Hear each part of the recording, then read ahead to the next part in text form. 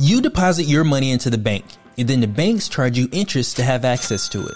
My name is Darius. And I'm Carmen. And in this video, we are going to teach you how we took $120,000 of credit card debt and we turned that into cash flow. So before we get into this, go ahead and hit that subscribe button and hit the notification bell so that you're notified when we post new videos. Now, one man's debt is another man's cash flow. And we had $120,000 worth of credit card debt, creating cash flow for BB&T, BBVA, Chase, Wells Fargo, just to name a few. And the quote that you said, I think is just so powerful. One man's debt is another man's cash flow. Just take a moment and think about that, because a lot of times we tend to look at debt in a negative light because we don't understand the full picture of debt. But if you have the full understanding of debt, then you're always going to be trying to figure out how do you get on the other side.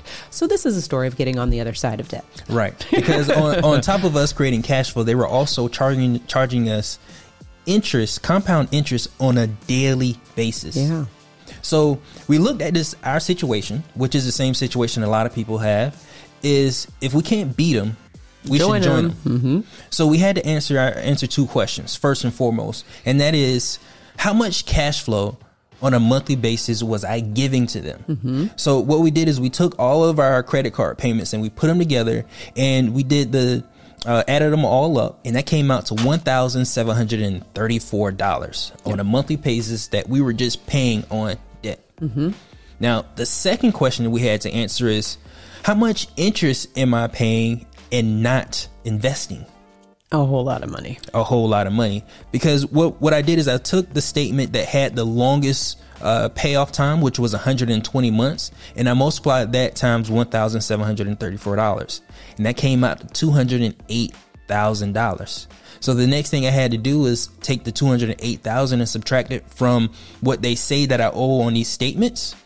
Now, that's a big difference between owing $120,000 and knowing that I'm going to have to pay $208,000. The difference is the cash flow that we're creating for them, the interest that we're creating for them, which makes us the investment. And that came out to $88,000 that I'm paying instead of earning. Now, I really hope that you all were following and tracking what Darius was showing or illustrating, because the idea is when we're just paying our minimum payments or even over the minimum payments, we don't realize how much interest is going back to the companies and how quickly it's going back to the companies. We just think, oh, I'm paying 150 here or 100 there and no big deal. But we don't understand the compound effect and how that can significantly bring cash flow to the banks. Mm-hmm. Now, in this video, I want to also point out that we're not at all making the banks villains. We're just exposing a business tactic that you can use and hopefully you can get on the other side of, so that you can start creating cash flow and generating compound interest for yourself. Right. So let us know, what exactly is compound interest? So thank you for the segue. Thank you for the introduction. Compound interest, so that we're all on the same page, is where you earn interest on top of interest. So let's say we have a principal amount and you start to earn interest on that amount. The compounded rate, what happens is you're earning interest on top of that interest, and it accumulates. So it's really powerful once you start to understand how compound interest works, where you have interest earning interest. That's where the game changes as far as being able to increase your earning potential, because you're not always doing the hard work. The interest is doing the hard work for you. Right. So that's how we get from having $120,000 worth of debt to having to pay $88,000 over the long term. In addition to. In addition to. Yeah. So if we think about the daily compounding, is basically the fact that we didn't pay our bill yesterday, we're going to pay a little bit of interest on top of the interest that they just charged us. Yes, exactly. Now, when it comes to compound interest, the banks are the master at it. Mm-hmm. Another question is, what do we use? Like, what financial products financial products could we use to mimic exactly what the banks are doing when they take our money and then they lend it back to us at an interest rate? Yeah, well, I have an answer for that. That answer would be whole life insurance. Ding, ding, ding. For those of you who are new to our channel, we talk all about whole life insurance. And if you're not, then continue to listen on, because we want to make sure that we continue to expose your opportunities to earn compound interest. So the idea behind whole life insurance is that it's one of the top assets that the banks use. And they use it very strategically in a way to help them grow more cash flow. They're not even looking at it from like a consumer standpoint, right? We're looking at the perks and benefits that the whole life insurance policy can provide in order to earn compounded, tax-free, uninterrupted growth.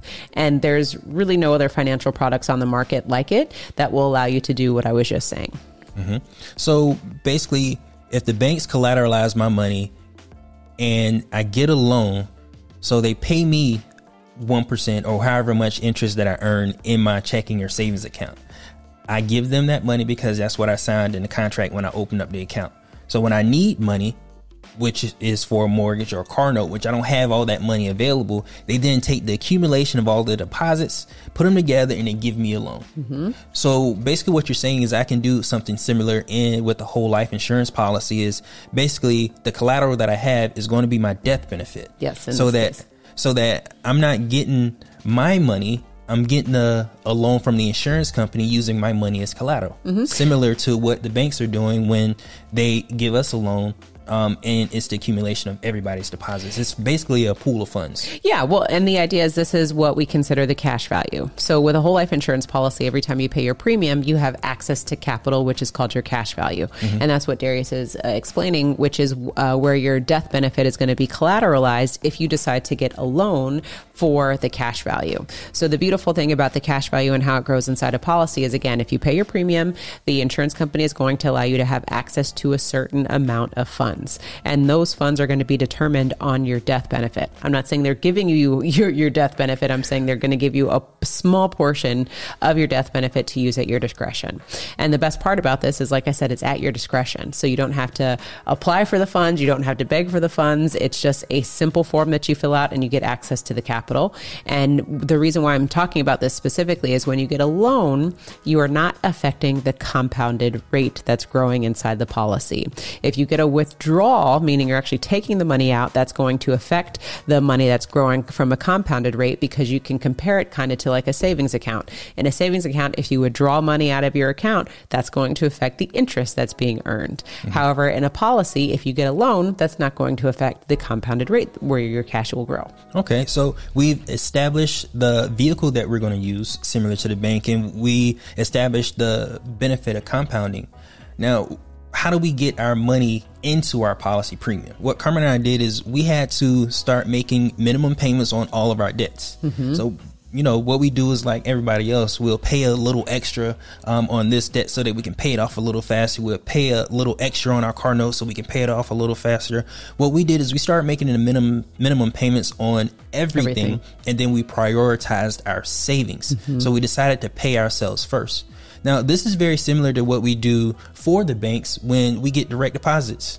We direct deposit our money into the bank, and then we make our payments. Mm-hmm. The only thing we did is say, okay, the first payment that I'm going to make is a payment to my savings account so that I can have this money that I can use to grow my banking system. So I had to really establish the benefit and the purpose and the why that we're going to pay ourselves first. And I'm glad that you made that point, because a lot of us pay over the minimum amount for our credit card statements or any loans or things that we have. And once we recognize that every time we paid over that minimum payment, not only were we giving the insurance company their money faster in interest, we were stunting our ability to save money. Mm-hmm. And so once we checked ourselves and said, okay, instead of putting 50 here, 100 here, like Darius was saying, let's move all of those extra funds to our savings so that we can prioritize ourselves first, so that we can have liquid capital to begin with, because we really didn't have much savings.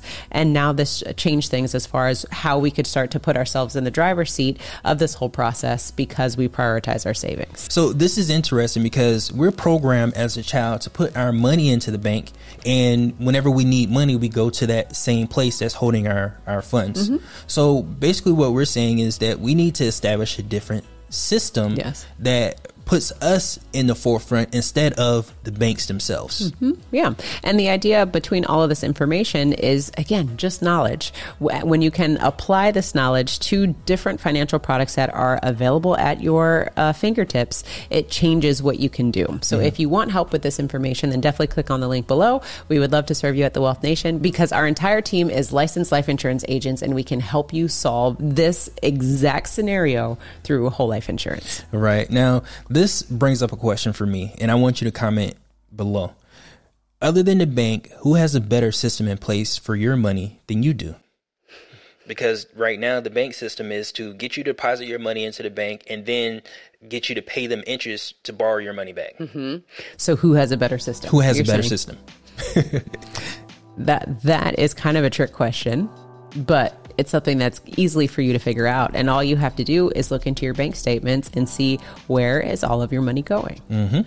So if you can categorize it upon a certain category or certain buckets, that system or that category is where they have a better plan in place for your money, because you're literally just giving your money away. Right. Now, let's start putting our understanding and some of these plans into action. So the first thing that we have to do is we have to leverage our deposits to get a loan. And the deposits that we're going to leverage is paying ourselves first, which we're going to use to establish a whole life insurance policy, which we use to establish a whole life insurance policy. And then we use those cash value that is in the policy to borrow at a lower interest rate, which for us was a little less than 4%. And then we're going to use those funds to buy our debt back from the bank, which is at an average of about 20 something percent. So let's walk through this, though, so that you can see how the process works. So like what Darius was just saying is, if we get a loan from our life insurance policy, we access the cash value, the insurance company is going to charge us 4%. Right? So if we are being charged 4%, what we're trying to do is swap places with the high interest debt that we are currently being charged at the bank. So if we knew that the next payment that we had to make was at 15%, what we did was we took the outstanding balance at the bank and we paid it off with our policy. Let's call it $1,500. If we had a $1,500 outstanding balance with our Amazon card, for example, we would pay that off with our life insurance policy. That way the 15% is gone and now we only owe the 4% back to the bank. So now all we're doing is those minimum payments that we were paying to Amazon. Again, for example, if it's $50, if it's $100, whatever it is, we would take those $100 and we would use that $100 to help us pay back the loan to the policy at a 4% rate, as opposed to, and think about this, at a 4% simple interest rate, as opposed to the 15% compounded interest rate. Now, remember, our debt with the bank was compounding on a daily basis. So what we did is we used our insurance policy, which is simple interest, over an annual basis to replace it. And the simple question that you have to ask yourself, like maybe that was a lot of numbers for you to go through, but the question to ask yourself is, do I want to pay 4% or 15%?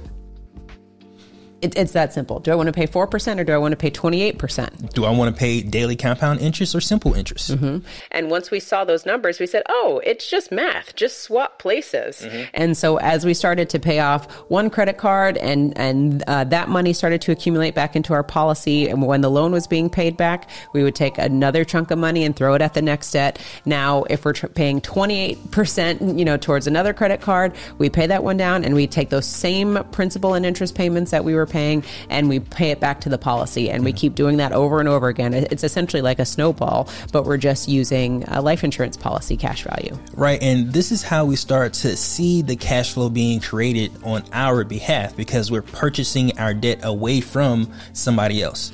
And so you all know, if you want to see how we did this, we actually listed out in spreadsheet form, so you can see it in this video here. Thank you very much for pointing that out. Yeah. It's a lot of numbers, and we didn't want to put a whole lot of numbers on this video today. We just kind of wanted to have a conversation about what we did, because if you're interested about this, first it's about let's have a conversation. Then you can look at the numbers if you want to with this video. And then if you want to put it in play, give us a call.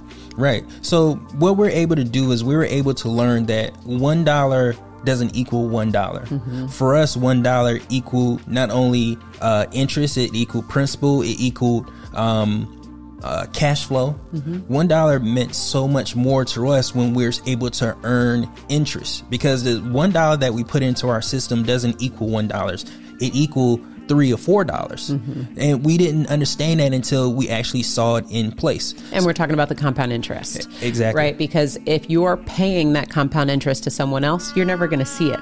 And that's why it doesn't really affect you. But once you see it coming back your way and you see how the compounding is just stacking, you're trying to figure out how to get more money into your system so that you could continue to earn the compound interest. Right. Now, what we did is we took our debt and we turned it into cash flow. There's another step to this that's as basically bonus, because we're physically making these payments back to ourselves because we were already doing it for the banks.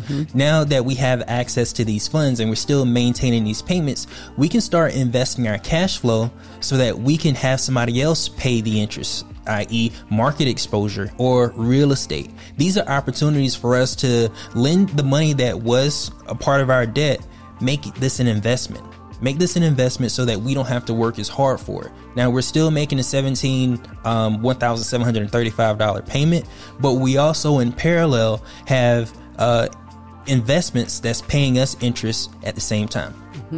Yeah. So the idea is we did this with credit cards. Now, how do we take the same approach and use it with other investment opportunities? Because it's not always just about debt. And this also goes back to those of you who are watching this video who are saying, hey, Darius and Carmen, I don't have any debt. So how do I apply this? So the idea is all you're using when you're investing is a pile of money, right? At the end of the day. So why not use OPM or other people's money to invest? Use your policy, use the cash value from your policy to invest. And that way, any money that comes back is going to grow your policy because you're already earning that compound interest inside the policy, regardless of what you do. Yeah, banks do a really good job of having a process that they're allowed to rinse and repeat. And the only thing we did is we copied that same blueprint and rinse and repeat for our debt. We rinse and repeat for our investments. We rinse and repeat for our needs in our personal lives. We rinse and repeat for loans to other people. Now, what this allows us to do is this allows us to own our own lifestyle.